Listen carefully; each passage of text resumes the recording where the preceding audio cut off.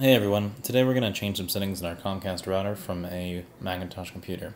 To start off with, you'll need to get the IP address of your router, the default gateway, so that you can access the modem settings. To do that, you have to either be connected wireless or wired. We're connected wireless, so we can either go to the Apple menu, down to System Preferences, and then over to the networking piece, or for a faster way, you can go over to the wireless icon and go down to Open Network Preferences, the same settings.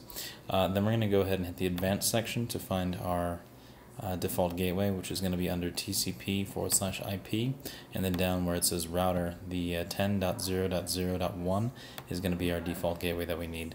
Go ahead and make a note of it, cancel, and close that window. Then if you go ahead and open your Firefox window and type in that same IP address, 10.0.0.1, and then enter your username and password.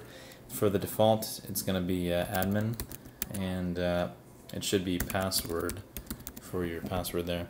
If your router username and password has been changed and you don't know it, you're going to have to do a reset back to factory defaults, which is just a button on the back of the router.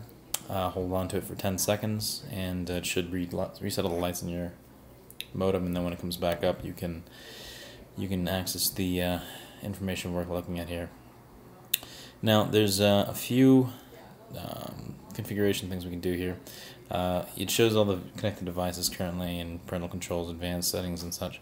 What we're going to do is we're going to go into the connection, and we want to go over to the Wi-Fi piece, and then under Wi-Fi we're going to go ahead and change our SSID.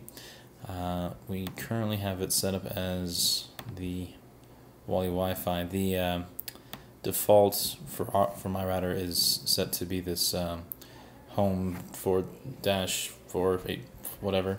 So what we do is edit that to be a different network. We're going to go ahead and call this the Wally 5G network. The difference between 5G and 2.4 is just a matter of speed and signal strength. Once we've changed the RSSID to something that we like, we can go ahead and also change the network passcode. Well, I guess we have to do something like that. We can change the network passcode to whatever we like. In this case, I'm going to just make it the Fibonacci sequence. 01123581321, and now we know what the network password is. And then we have our make sure broadcast RSSID is broadcasted. Then save the settings, and it'll go ahead and take several seconds to reboot and doing its little thing there. But once it comes back up, then we should soon see in our network stack here another network that says Wally 5G.